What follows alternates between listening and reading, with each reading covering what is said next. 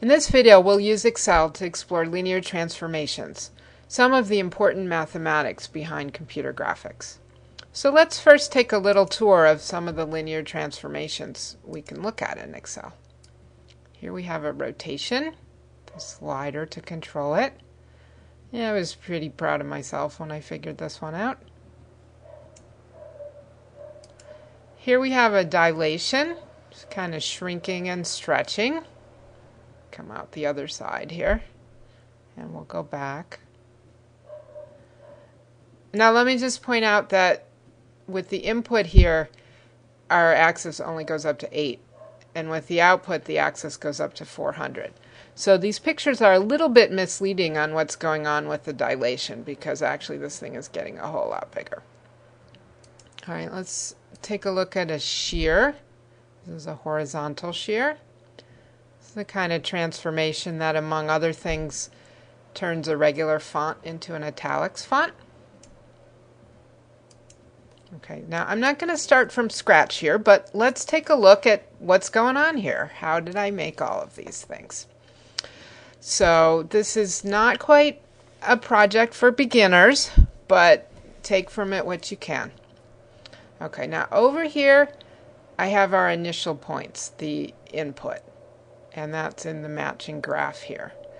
You might notice that I have the same point 1, 3 over here as I do over here, which is what allowed me to make a figure that closes, which was something I wanted to do. I also, for the rotation, wanted to make a figure that was not symmetric, because I think that illustrates the rotation better. With something like the shear, I thought the rectangle illustrated it better. So you can use whatever kind of figure you want.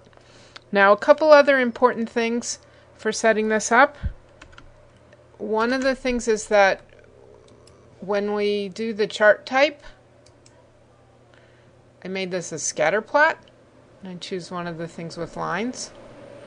If you don't make it a scatter plot, it won't actually plot all the points. So most non-statistical math things that you do with Excel, if you want to graph them, you need to use some kind of the scatter plot. Another thing that's really important that actually took me a while to figure out is that you need to make sure that the graph will not automatically scale itself, because that really hides from seeing the motion that you want to see. You see the motion of Excel rescaling the axes.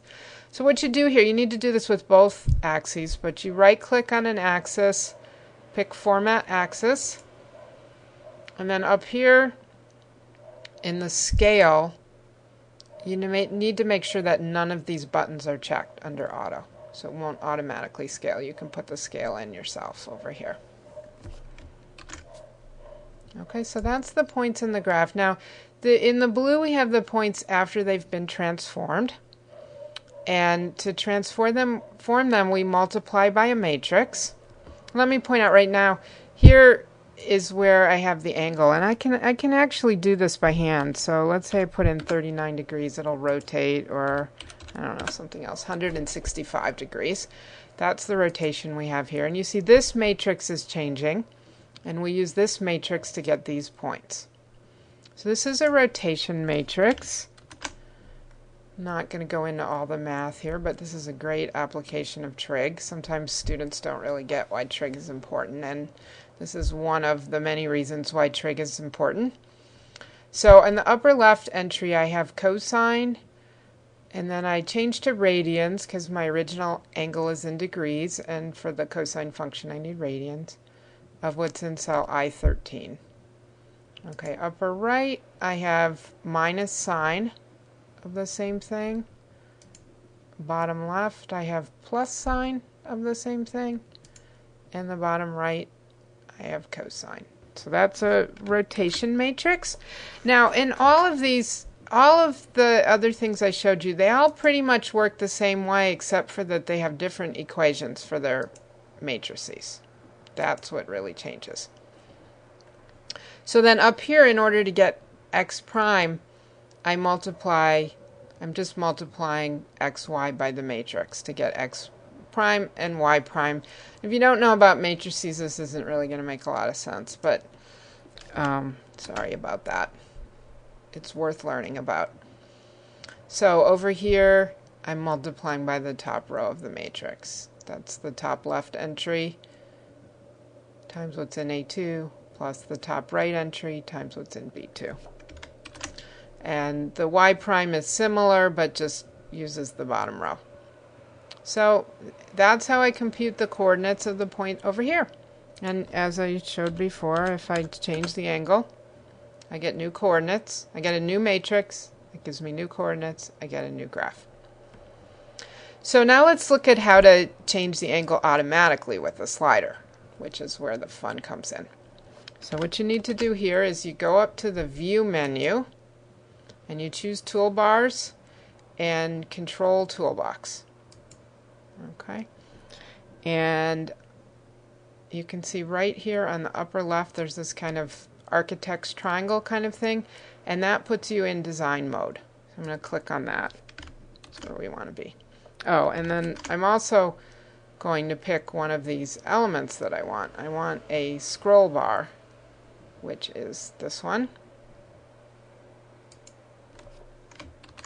You can put toggle buttons and things. So now I just right click to put where I want my scroll bar, right click and drag, and I have this nice scroll bar. And I have a menu here that's going outside of the video window, but I want to choose Properties and set up my scroll bar. So, oops, sorry, gotta get the cursor in the right place. So there's only two things I need to change on this whole list. The link cell, I have to say which cell I want my angle in this case to go into. So that was I13. And then the other thing I want to change is the max. Okay, I'm going to make this max 360 for the angles. We'll just go through by 1 degree at a time.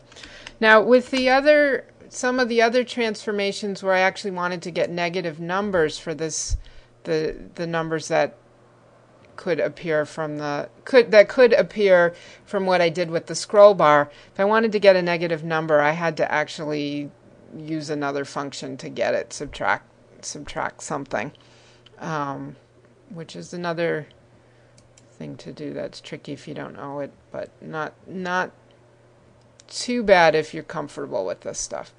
So I'm clicking out of design mode here so I can actually use my slider, and you see there we have it. It looks good. And as I said, in these other ones I used different matrices. You can see the matrix changes when I do this. This is a shear matrix. This is a dilation matrix. And that is a little bit about illustrating linear transformations with Excel.